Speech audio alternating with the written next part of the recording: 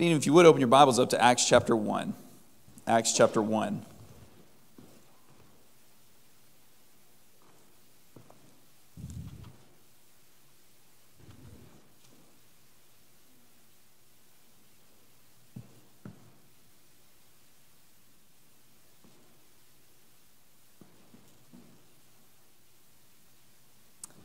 Acts 1 is where we'll be back here in just a minute as we continue our studies in the book of Acts to think about the kingdom of God and the kingdom that Jesus began with all that he did and all that he taught, and the kingdom that he continued through his disciples and that he continues even to this day through those who are faithful to him, and that's what we want to be a part of. I'm really glad that we're able to share and worship today and for us to be able to come back together and encourage each other and help each other. I hope the next few minutes will help you. Whenever everybody started hearing the good news of the king, a lot of things were changing. It wasn't just Essenes and Sadducees and Pharisees all trying to figure out how to deal with Romans invading their lives. There was this new group that had emerged, the sect of the Nazarenes. And they were pretty robust. A lot of people were believing in this Jesus of Nazareth and challenging the establishment. At least the other groups, the Sadducees and Pharisees and somewhat the Essenes, were all kind of cooperative. But this group, they came to the temple whenever they would do their hours of prayer and things like that, but they were something different than the rest of us.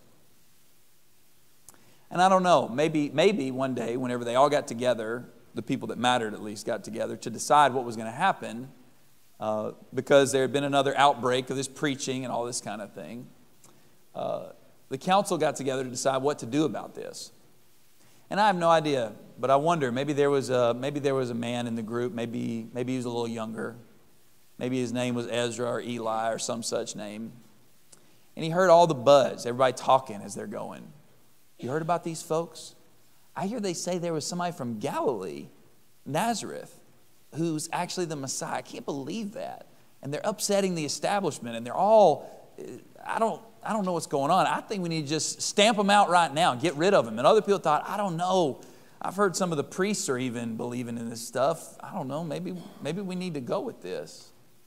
And then they got there to the council meeting, and a lot of people were ready to throw these guys in prison or worse for what they were doing.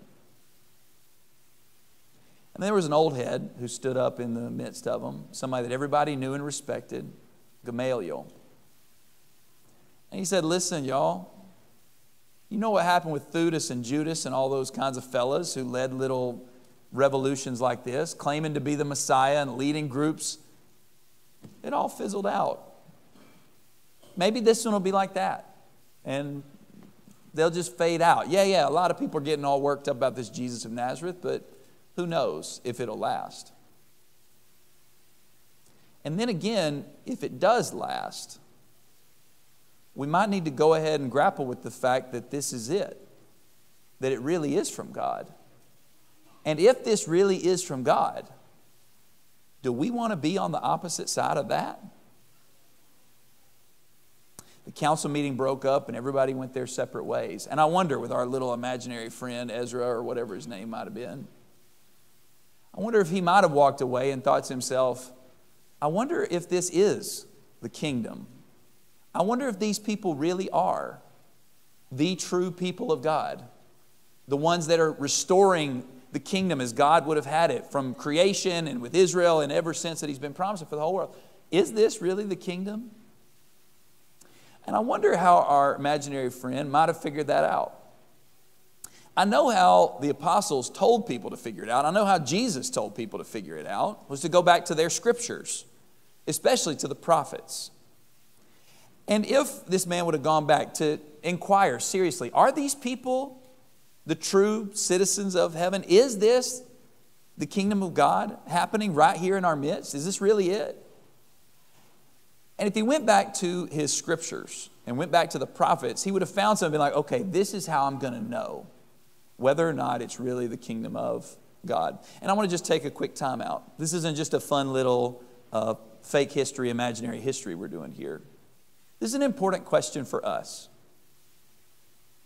Do you know any religious people? Religious people who you wouldn't agree with. People who you'd even say, hey, friend, you need to repent and you need to come into the true kingdom of God. You need to come under His rule for real. And they might argue with you back that maybe you need to come into what they believe to be the kingdom. How are we going to figure this out? What is the true kingdom of God? And that's not just something that we should think about in relation to how we speak and interact with our neighbors. It's actually something, I don't know, maybe you never have this problem, but do you ever look inside yourself or look around at your flawed, imperfect brethren and think, is this it? Are we really doing this thing correctly? Is this the kingdom? Or are we just playing church? Are we just religious people making ourselves feel better, singing some songs and praying some prayers? Is this the kingdom? What about it? Who are the legitimate, true, real people of God? And I'll tell you, Luke may have been most preoccupied with this question as he's writing this book about the kingdom. We kind of talked about this morning, but there's a lot of ways you can read the book of Acts as far as what this book is telling us about, what it's about. It's a book about, it tells us about how to become a Christian, how to be saved. It's a book that tells us about how to tell people how to be saved. There's a lot of theology, especially in the sermons in the book of Acts and the teachings that explain to us how to think about God and how to think about Christ and that sort of thing. There's certainly many, many important lessons about how to function as God's people together. What's our life together supposed to look like? What's my life as all that kind of stuff. And certainly the Spirit guided Luke to include all of those things in his history here. But do you ever read some of the stories in the book of Acts and you think, I appreciate it and I'm not being disrespectful. Whatever God thinks we need to know, that's what we need to know. But why did we need to know that? Why did we need 1/4 of the book, starting from about middle of chapter 21 all the way to the end, about a guy going to a bunch of different prisons? You ever thought about that? You think Paul was the only Christian who went to prison and who had some interesting stories in that? And yet for whatever reason, God's Spirit said, we need to make sure to tell these stories about this man going to jail a lot. And there's other stories like that you think, well, that's an interesting little detail about, I don't know, like maybe in Acts 18, whenever the saints faced persecution from the Jews, and then the authorities there in Corinth said, what are you guys doing? Who cares? Leave them alone. And actually then they ended up beating the leader of the synagogue. I don't know. Why did we need that story? What's the point of all this? You know, in the book of Luke, Luke says to Theophilus, I've written these things to you about Jesus so that you may have certainty about what you believed. That's why I've put together this gospel.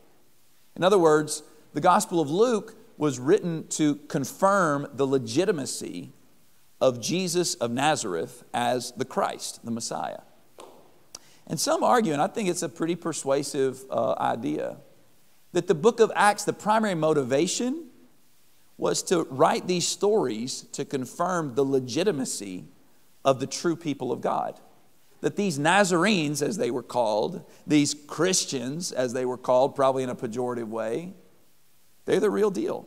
This is the real thing. And I'm going to tell you the story of how this thing happened. Our legitimacy as God's people, or the legitimacy of and maybe I say it this way, what legitimates anybody as God's people is a really important question. It's an important question as we go out there preaching the gospel to our friends and neighbors. And it's an important question for us to consider as we examine ourselves. To say, hey, is this the kingdom? Is this what we're a part of? Are we really going in the way that King Jesus wants us to go? Now back to our buddy who would be wondering about this question. Are these people the real ones, or are they imposters? Are they fake? Are they pretenders? If he went back into his scriptures, he would have found something kind of interesting. We're going to come right back to Acts 1, but you want to go with me to some of the passages maybe he might have found? Go to Isaiah 32. Isaiah chapter 32. Isaiah 32 is a pointedly messianic passage. In the midst of talking about God's judgment upon all the nations,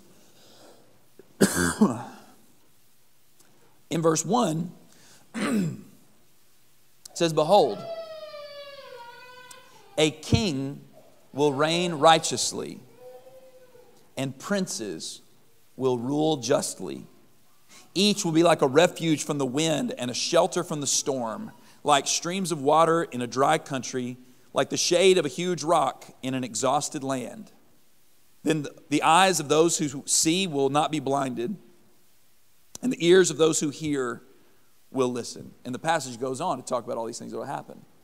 A king will reign righteously. Well, we know who that's about. We've heard the good news. The king has come. Our king, who has demonstrated the righteousness of God himself.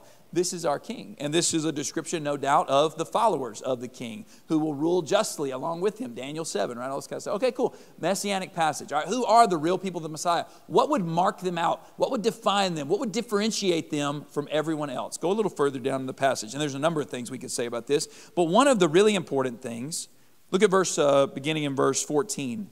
He talks about how the place where God's people are has been devastated. And it says, for the palace has been neglected, the populated city abandoned. Hill and watchtower have become caves forever. A delight for wild donkeys, a pasture for flocks. It doesn't sound too good.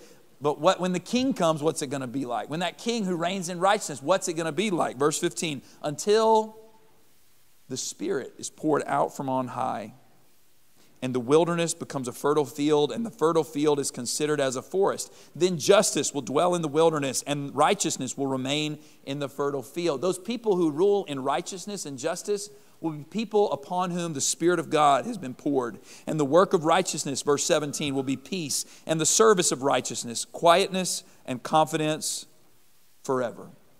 Go over a few more pages. Isaiah 44. Isaiah 44. The people of God, of course, were disturbed for all the destruction that their sin would bring upon them. But God tells them not to fear, that it wouldn't stay this way forever. Verse 3, why? Because, or for, I will pour water on the thirsty land and streams on the dry ground. How are you going to give this life? How are you going to enliven us who've been broken down by our sin? I will pour out my Spirit on your offspring and my blessing on your descendants, and they will spring up among the grass like poplars by streams of water. You know, I'm pretty sure the Jewish council felt like these Nazarenes were springing up like grass in the water, just popping up out of nowhere. Where did all these people come from saying Jesus is the Christ? This is what was happening. And this one will say, I am the Lord's. And that one will call on the name of Jacob. And another will write on his hand, belonging to the Lord, and will give himself Israel's name with honor. What's going to be so special about these people? The Spirit will be poured upon them. That will mark them out as belonging to the Lord, being His truly. One more passage, Ezekiel chapter 39. Ezekiel 39. Ezekiel prophesies of the time when the dead people of God will be raised up. Those who've been broken and divided and were lost like sheep without a shepherd would be bound back up together, and their shepherd would rule over them, and they'd be brought back like dry bones back to a real life as an army for God to work in the world. How would this happen? What would mark these people out and define them? Let's start in verse 25. This is what the Lord God says, Ezekiel 39:25. Now I will restore the fortunes of Jacob and have mercy on all the house of Israel, and I will be jealous for my holy name. They will forget their disgrace and all their treachery which they perpetrated against me when they lived securely on their own land with no one to make them afraid. Sounds like they're going to have forgiveness of sins. Sounds like they're going to have God's presence with them. This will be pretty special. When I bring them back from the peoples and gather them from the lands of their enemies, then I shall show myself holy through them in the sight of the many nations. Then they will know that I am the Lord their God, because I made them go into exile among the nations.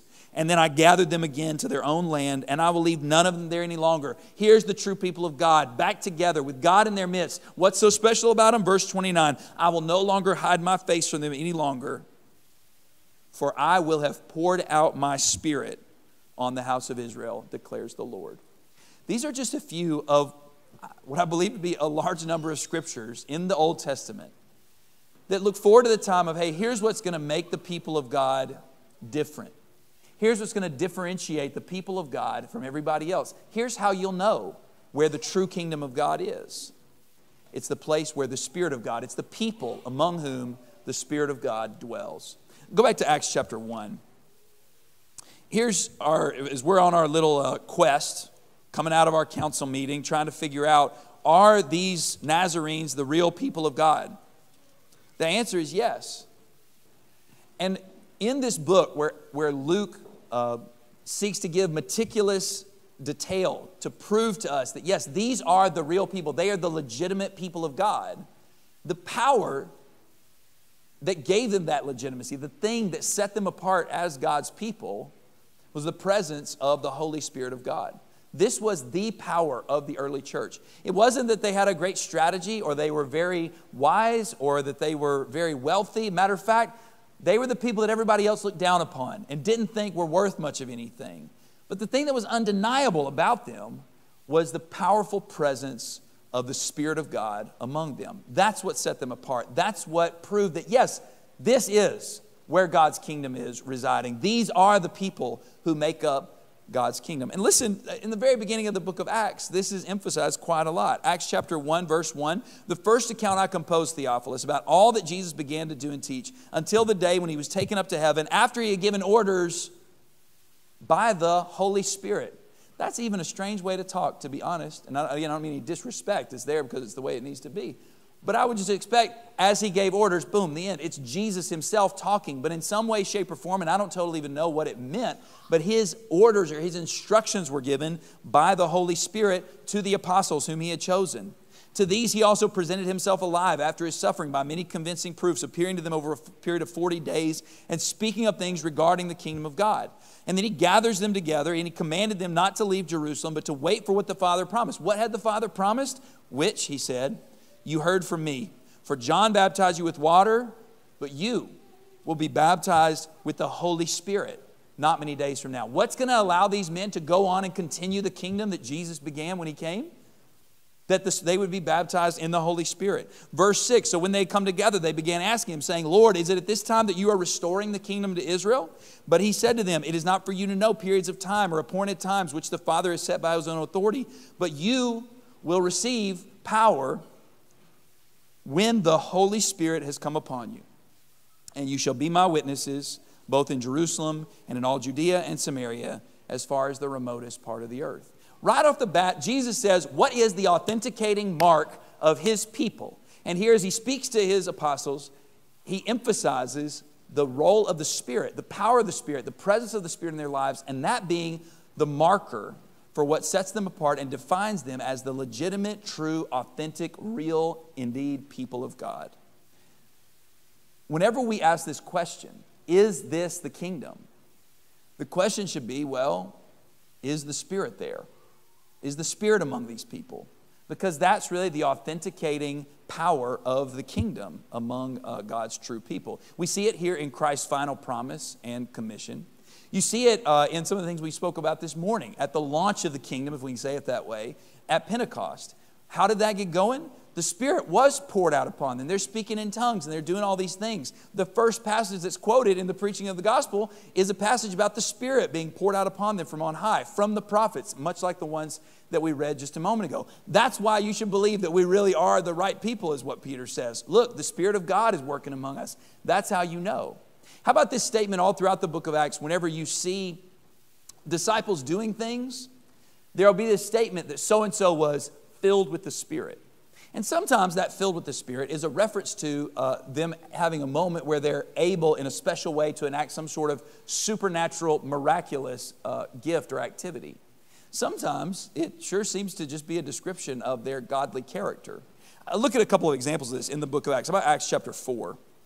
Acts chapter 4. This is one of the times when the apostles have been preaching. Peter and John perform a miracle by the power of the Spirit to raise a lame man to be able to walk. They then take opportunity to preach to the crowd that gathers.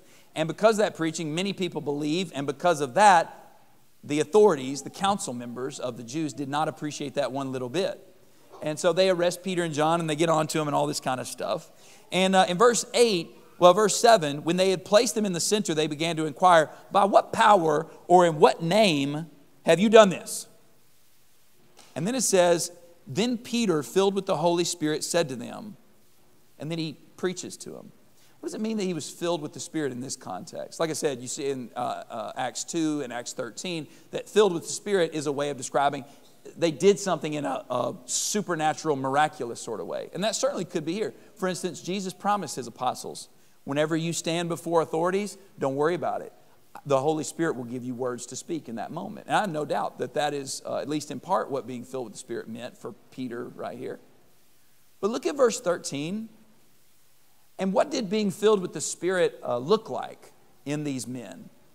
Verse 13, after they preach, and the council members here, verse 13 it says, now as they observed the confidence of Peter and John, or the boldness, yours might say, and they understood they were uneducated and untrained men, they were amazed and began to recognize them as having been with Jesus. All right, so to be filled with the Spirit in this context certainly meant nothing less than, in this situation, the apostles having the words to speak from the Lord himself. But it apparently meant something more than that too, something related but more. It meant boldness in the face of opposition and persecution. They didn't care because they were filled with the Spirit. They didn't care what you did to us. We don't care what you say to me. We're people who are filled with the Spirit. It also meant that in their conduct and their behavior, and I don't know, was it their posture and their body language? Was it the way their eyes looked as they spoke? Was it something about, I don't know what it was, but something about these men, the council members said, didn't we just do this? Didn't we just get rid of their master? These guys look just like him in their conduct. Being filled with the Spirit meant that they were like Jesus himself. After they end up getting released in this case, they go to their companions, they pray, and look what happens in verse 31. It says, and when they had prayed, the place where they had gathered together was shaken, and they were all filled with the Holy Spirit. It doesn't say that being filled with the Spirit meant they were going out and performing miracles or speaking in tongues or anything like that. It says they began to speak the word of God with boldness. They cared about their neighbors enough to make sure that they knew about the gospel. They spoke in a bold manner about the gospel itself. That's what being filled with the Spirit meant. If you go over to Acts chapter 6, you see a similar kind of situation where we won't get into all the details of the occasion. I think, Lord willing, we'll talk about this tomorrow night. But in verse 3, it says, instead, brothers, select from among you 7 men of good reputation. In other words, their character needed to be of a high caliber. Well, what would define somebody of high caliber as a Christian in their character? They are full of the Spirit and of wisdom, whom we may put in charge of this task. By the way, the task was making sure widows are cared for. So, filled with the Spirit in this context would mean these are men who have an otherworldly kind of character. They care for those that others would neglect. They're wise. They're people who have such a character that's been cultivated to where it's of good reputation among other people. It seems to me that later on anyway, we'll stop right there. You get the point. This same thing is said of Stephen in Acts chapter 6 and verse 10. What made Christians so special? They were filled with the Spirit.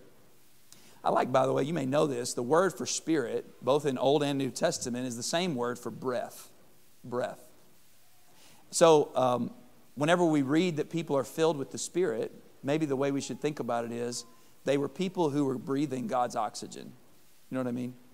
They weren't breathing the toxic waste of this world. Those who are really of the kingdom are people who are breathing the air of God and are flourishing in that. You know the difference between people who live in places like where I live now and live in places like where you live. It's a big difference because of the air you're breathing. You know what I mean? Same with these people. They were filled with the Spirit. And that's what legitimated them, set them apart, authenticated them as the people of God. And I love this statement in Acts chapter 9 and verse 31. Acts chapter 9 and verse 31 says about the saints and the church, which is undergoing a lot of difficulties and persecution and problems. But verse 31 says, even in that moment, so the church throughout Judea, Galilee, and Samaria, the places that Jesus said they would go by the power of the Spirit, enjoyed peace as it was being built up and as it continued in the fear of the Lord and in the comfort of the Holy Spirit, they multiplied, or it kept increasing, yours might say. What caused their flourishing?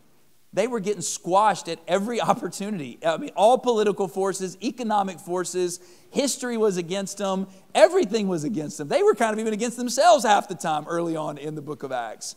And yet somehow they kept increasing. They were flourishing. They were doing well. I mean, look at Acts chapter 13 and verse 52, as there are people who kind of make a big deal out of rejecting the gospel in their city.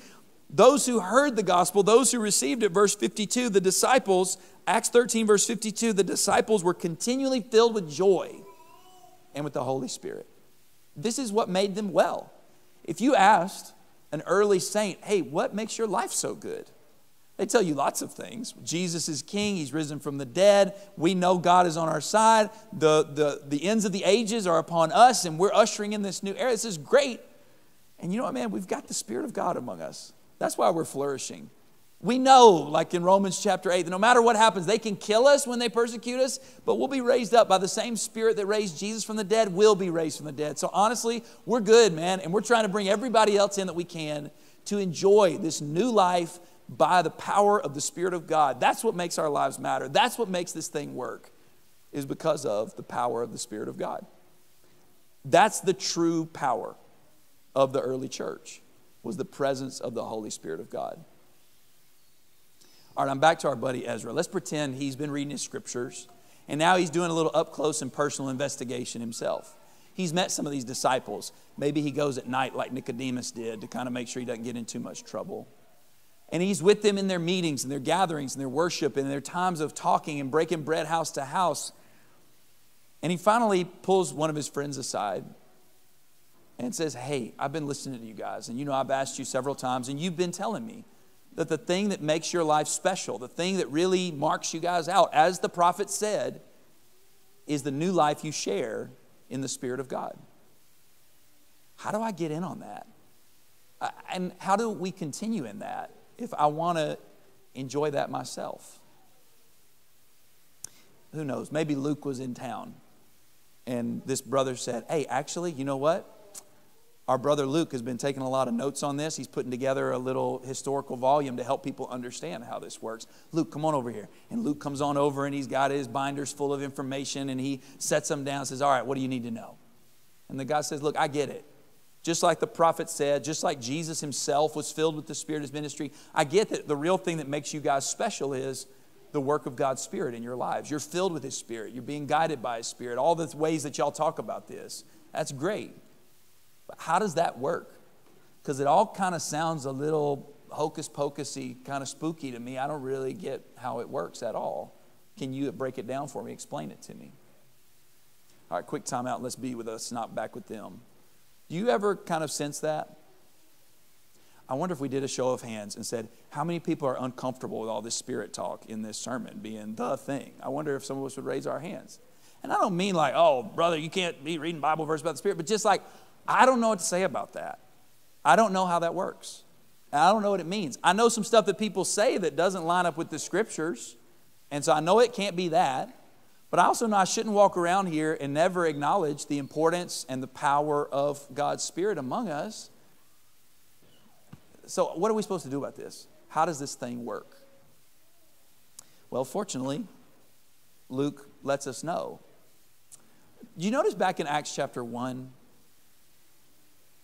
what was the vehicle for the influence of God's Spirit? How does God break into the world by his Spirit? Well, first of all, like God always has, he's using human vessels to do that, like he did from the very beginning in creation, and as he did in his son Jesus. He uses these human vessels to bring his Spirit's power to bear upon the world, to bring people into the kingdom so that they too can share in the blessing of God's people of having his Spirit.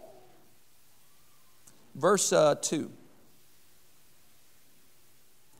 says that, into the verse, he gave orders by the Holy Spirit to the apostles whom he had chosen. Verse 4, gathering them together, he commanded them to not leave Jerusalem. And he reminds them of the promise that was made of the Spirit to be poured out upon them.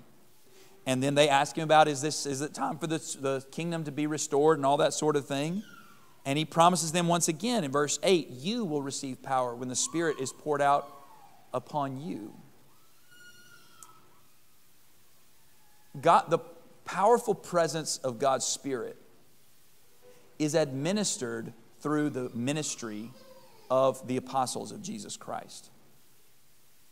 The way that we access the power of God's Spirit, the presence of God's Spirit, to be filled with the Spirit, is through the apostles of Jesus Christ. In other words, normally, and there's, I think, maybe one exception we could say in the book of Acts, but even then, there's apostolic influence in this. But almost always in the book of Acts and throughout the New Testament, it's clear that the Spirit's, the breath of God filling up the spiritual lungs of the followers of Jesus happens and comes through the work of the apostles of Jesus Christ. So check this out, and just look at some of the things here in the book of Acts that highlight this for us. Number one, how about the fact that whenever signs and wonders were being performed, initially it was only always the apostles. For the first several chapters of the book of Acts, there's special attention given to note that it's the apostles performing signs and wonders by the Spirit. Acts chapter 2 and verse 43. Acts 2 and verse 43. This is after people have come into the kingdom, come under Jesus' rule to receive the promise of the Holy Spirit. Remember, that was part of the promise of, hey, repent and be baptized for the forgiveness of sins, and you will receive the gift of the Holy Spirit. Verse 43, everyone kept feeling a sense of awe, and many wonders and signs were taking place. And he could have ended it right there if he wanted to. And he could have said through the followers of Jesus, because that's true, but he doesn't say that. He gives special attention to say, hey, it was through the apostles. I'll go over a couple chapters into Acts chapter 5. Acts 5 and verse 32. By the way, there's a couple of examples of the apostles doing these kinds of things where they're working. And sorry, it says 32, should be Acts 5 verse 12. It says at the hands of the apostles, Acts 5 and verse 12, many signs and wonders were taking place among the people at the hands of the apostles. How did you see the work of the Spirit? How would you come into contact with the life-giving work of the Spirit that raised people from the dead and made the lame walk and said, hey, look, here's the people of God? It was through the ministry of the apostles. Now, they didn't stop right there. Eventually, other saints also could perform miraculous signs and wonders by the Spirit. But in Acts chapter 8, we see that the way that happened was through the apostles themselves. Some people had become Christians in Samaria. And then verse 14, Peter and John come down. Verse 15 says, they came down and prayed for them that they would receive the Holy Spirit. For he had not yet fallen upon any of them. They had simply been baptized in the name of the Lord Jesus.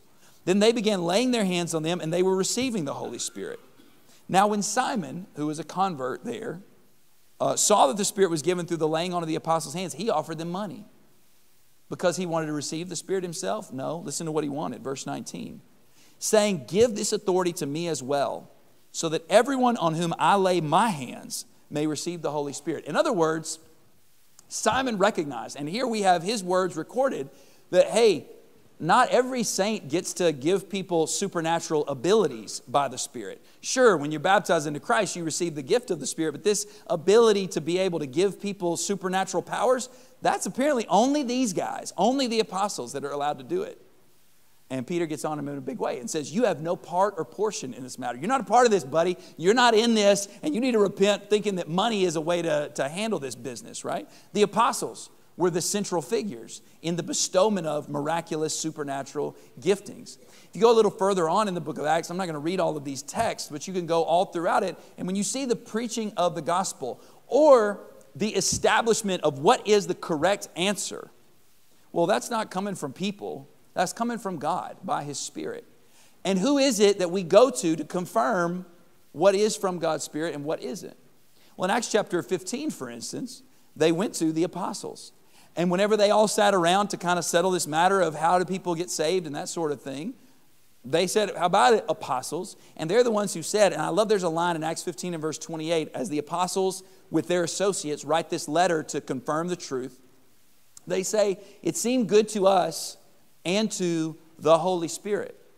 Well, couldn't every Christian just say, I'm pretty sure this is what I think the Holy Spirit says about this? Apparently not. Apparently you had to go through the authorized representatives of King Jesus, who by His Spirit said, no, this is what's right. This is the answer. This is what's going on, through the apostles. And I'll tell you, with all this emphasis on the apostles being this access point for the powerful presence of the Spirit of God, probably my favorite example of this is a reverse example.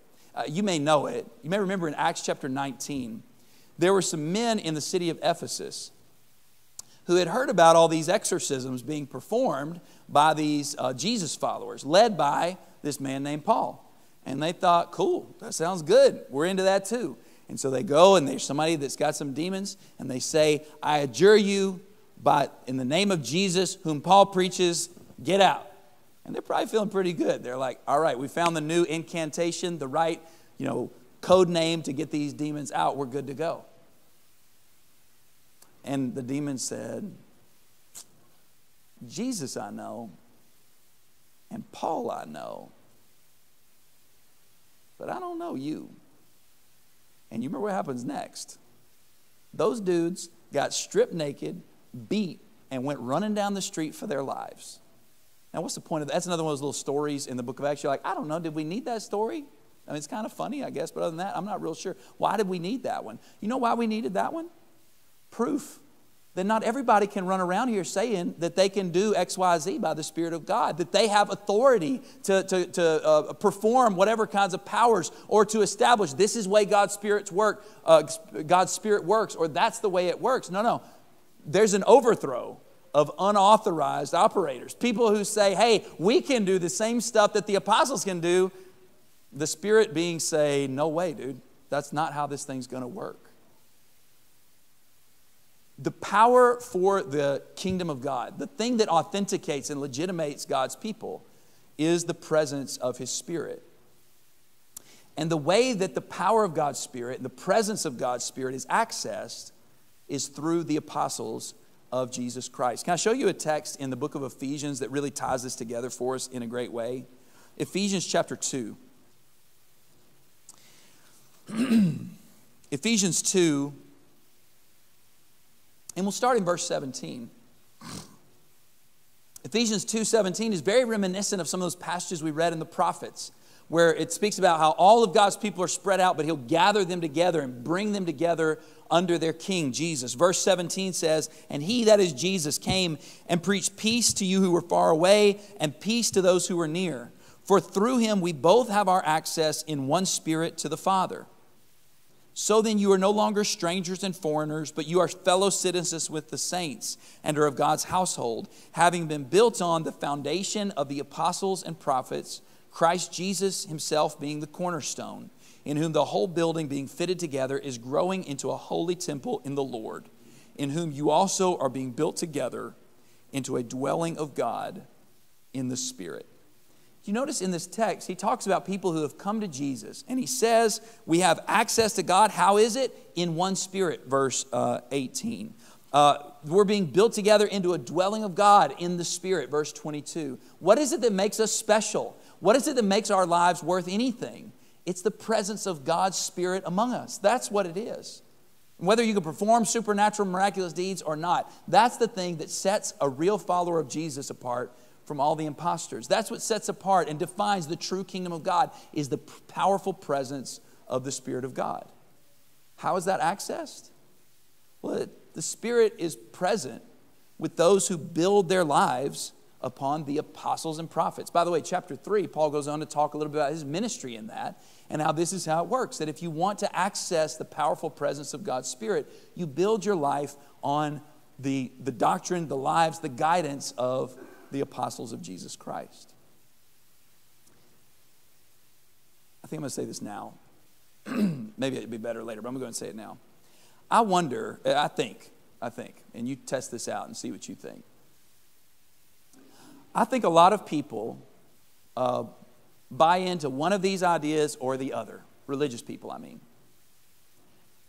If you said, hey, what defines somebody who's a real member of the kingdom of God? They'd say, Spirit of God. They're guided by the Spirit. They're led by the Spirit. They're filled by the Spirit. And you might say, okay, yeah. What do you think the apostles' role in that? Oh, they're just men like the rest of us, you know? Like we're all, and then whatever doctrines you can kind of go on, any number of little streams that break off from that flow of thought, that this is what it's all about, the presence of the Spirit of God. And then maybe someone else, if you said, hey, what does it mean to really be a real follower of Jesus? Hey, you better be really serious about following after the teachings of the apostles, the example of the apostles, follow in their footsteps and make sure that you do what they say. That's what really sets apart the true people of God. Amen, brother. What do you think is the deal with the Spirit in all of that stuff? Well, look, I don't really like talking about that because I don't even understand it totally, so I don't really think it's worth talking about. Let's just concentrate on, do you get what I'm saying? Have you heard that kind of stuff? Have you talked that kind of way to yourself to try to reconcile how to deal with all of this? I think there's a wrestling match we have to do, and it's actually the wrestling match of faith. Faith means reliance. I don't know the answers. I don't know how God works. I don't know how He does the stuff that He does, but I rely upon Him to give me life, to give me hope, to forgive me, to save me, to do all this stuff. It's why we're baptized. It's because we rely on God to take our old life, bury it, and give us a new one. And I don't know, how does the blood of Jesus come into contact with us through the watery grave of baptism? You heard somebody say something like that? And then somebody's like, can you explain that to me? And then we just say, well, because you're baptized. And like, yeah, I got that part. But how does that stuff work? You're like, well, you come in contact with the blood of Jesus. And like, yeah, but how? And you're like, well, through the watery graves of baptism. It's like, yeah, but how? I don't understand. We rely upon God to do things that he says he'll do. Faith means reliance. Like the person who says, hey, what really gives us something in our life is the presence of the Spirit of God. Faith also means responsibility. That I'm going to do the things that God says because I believe in him and I trust him and I'll follow him wherever he leads. And that means that there are things that are very understandable and I better make sure and do them. And if I don't do them, then I can't really claim to be a person of faith. You know what I'm saying? Reliance and responsibility. And I think for a lot of religious folks, and I'll put myself in the front of the line, I'm sure probably even more than I want to admit or could recognize, that we kind of vacillate between these two things of relying on the Lord and taking our responsibility to the Lord seriously. And really what it means to follow Jesus is for those two things to come together each and every day. And that's why I need to get comfortable with this kind of answer. What makes us the true people of God? It's that we're filled with the Spirit. We're led by the Spirit. We're guided by the Spirit. We're all the things that the rest of the New Testament talks about in describing our nature as God's people. And what that means is that I'm going to live a life in harmony with the direction of the authority that was given by Jesus to his apostles. And let's put these together maybe in this statement. The Spirit's powerful presence is with all those who submit to the rule of Christ through his apostles. That's what makes the true kingdom of God. Where is the kingdom? Is this the true kingdom? Well, are the people there filled with the Spirit? Are the people there submitting to the rule of Christ through his apostles? If the answer is no, then no. That's not the true kingdom of God. If we're not being transformed more and more to be like Jesus, then I'll tell you something's off about whatever we're submitting to. We may be submitting to some parts of what the apostles' doctrine is, but if we're not becoming more like Christ, breathing his breath, being filled with his Spirit more every day, people who are bold and kind and righteous and honest and pure from sin, and who love our neighbors as ourselves and don't care about what the cost may be of following Jesus, and have foregone materialism and greed and all the things that permeate the toxic waste of our world. If we're not being changed in that way, then we need to go back and follow after those that Jesus said, listen to them. So here's a couple thoughts to wrap this up for us. And some arenas in life where we need to be testing ourselves. I need to be testing myself. And I don't mean in some sort of, I don't want to encourage this because I don't think it's a very good way, a righteous way for us to live as Christians where we're just constantly like, I don't know if I'm a real Christian. There's literally whole books of the Bible. Go read 1 John. It says, hey, you are. And here's just check out these parameters and go live this way. But we do need to be serious with ourselves, and we need to be serious in our dialogue with our neighbors to challenge them and to be challenged ourselves with the same standard, because what we want is everybody to come under the same banner, the banner of Jesus our King. And the way that's going to happen is if we submit ourselves to the apostles of Jesus and be filled with his Spirit in that life. So how about in our doctrine and decision making? When's the last time a doctrinal question came up? Maybe in this church, maybe in your family, maybe in your own personal life. And by the way, doctrine isn't just, what are we going to do in church? Doctrine is, how am I going to handle this conflict at work?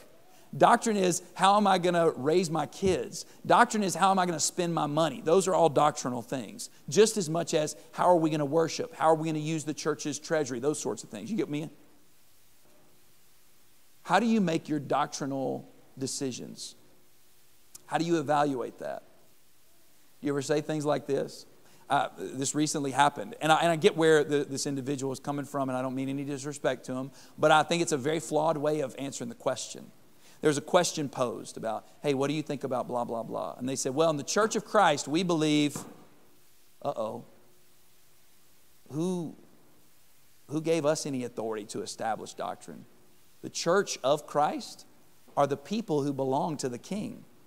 And we don't believe whatever we believe what he says we're supposed to believe. So to say, well, in the Church of Christ we believe, that's a dangerous kind of way of thinking. Not because I think we're not the true people of God or something like that, but because that's not a real foundation for belief. The foundation is, what did the apostles of Jesus Christ have to say as we find them here in the Scriptures? You get what I'm saying? How do you evaluate your decision? Well, my family's always... Who cares about your family? I mean, I love you, but who cares about making decisions? Your family doesn't have any kind of authority. We can't access the power of the Spirit just because your family does so and so.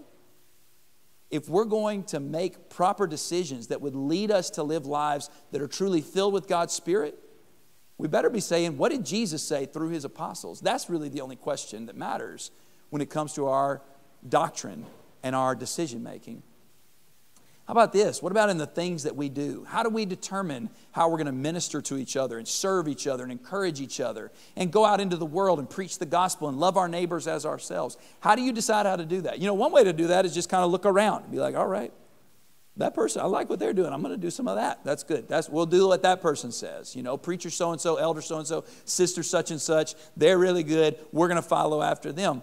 That's not going to work. That's not going to hold. That's not the standard that we're trying to live by as we try to decide and understand how to serve. And I'll tell you, the danger in that kind of line of reasoning is, one, they may be doing something wrong. And then you're going to follow them and their ideas about how to serve God's purposes in the world. But you know what something else is bad about that? Is it's just going to discourage you pretty quick. Do y'all know some people that just seems like they're good at all of the stuff that you're supposed to do in following Jesus?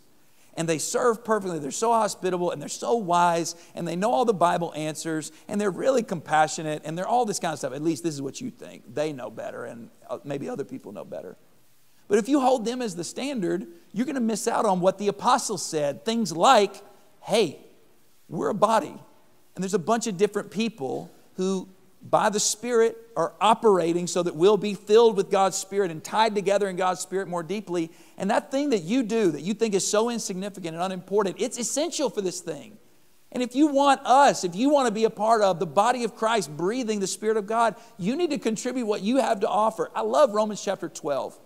Where's this list of different roles in the body of Christ, right? You got prophets, you got teachers, you got those who exhort, those who lead, and it's all these jobs that you're like, oh, that sounds pretty important. I think we need more of that in this ministry. We need to be doing that kind of stuff.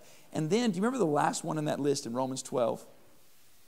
Verse 8, the item that caps off the whole list of describing what we need in the body of Christ as we minister together. It says, the one who shows mercy should do it with cheerfulness. Is that a gift? Showing mercy? And some of y'all are thinking, yeah. Because there's some people that's not a gift that they have. Some of us are not mercy people. And I'm not saying, mercy is something we must do as an act of obedience, but you know what I mean. Some people have been gifted by God with a disposition of mercy, a character of mercy that is so necessary whenever someone confesses sin, whenever someone has gone through traumatizing experiences, when someone is afraid, you may think, man, my job's not important. I can't be a leader. I can't be this, that. I can't do all this kind of stuff. And you know what? Those people can't be mercy people like you can. And if we're going to be people who are being filled with the Spirit more and more each day as we submit to the rule of Christ through His apostles, we need all of those gifts. But here's the problem. If I'm evaluating what's a good kind of ministry and what's a good kind of service based on you and you're based it on me, we're going to be missing out on the things that we need, that God says this is what you need in order to thrive as my people. How about this? We need to be submitting to the apostles and be filled with God's Spirit for our encouragement in times of difficulty. It's so easy when we're discouraged to turn to any number of sources of comfort. Some of them are at least seem pretty benign, entertainment or food or friends and all that, exercise. Things that actually the Bible says, hey, this is good in its proper place. But I wonder if sometimes we turn to those things and we submit ourselves to them and say, maybe this will fix me. Maybe this will change me. Maybe this will save me. And it ends up choking us out. And we're not able to be like those saints in Acts 9 and verse 31 that says they continued in the comfort of the Holy Spirit. And because of that, they multiplied, they increased, they flourished. Because they said, hey, let's keep doing the Jesus stuff. Let's go to our brother. How about this? Let's do what the Scripture says and be miserable and mourn and weep when we need to. How about this? Let's go confess our sins to one another and pray for one another so that we'll be healed. Let's do the stuff that God says when we're in trouble. Instead of trying to find something to patch it up or to fix it or to deal with it, let's just do the stuff that Jesus said through His apostles. And as we do that, we'll be filled with God's Spirit. And we'll look up and it'll be very strange. We may still be crying, but somehow we'll be bolder than ever, encouraged, strengthened, comforted to be able to continue even through, especially through the times of difficulty. And in those times when we look ourselves in the mirror or we look around at each other and we say to ourselves, is this the kingdom? Is this it? Are we doing this thing right? Well, let's go back. Let's go back to Jesus' apostles. See what they said was right. Well, what they said, He said is right. And as we do our best each day, by the grace of God, every step, to follow in their footsteps as they followed Christ, to listen to what they had to say about what He had to say, more and more we'll just start breathing a little deeper. We'll be growing a little bit stronger. And we'll see that, yes, indeed, we are the true people of God. This is where God's kingdom is, and it doesn't look like it most of the time. Most of the time it looks like just a bunch of kind of messed up people who aren't quite sure what to do. But that's just because we're looking with these kinds of eyes. And we got to learn to see with spirit vision, to see it God's way. That He's making something among His people all around the world that in the end of all things will be better than anything we could have imagined. How about it? Are you being filled with God's Spirit? Are you submitting your life to the rule of Christ through His apostles? If you're not, you need to. You need to change. You need to repent. You need to turn your life over completely to the rule of Christ so that your life can be filled with joy and peace, so that you can really flourish, so you can be comforted, so that you can be bold in a life that's filled with lots of frightening things.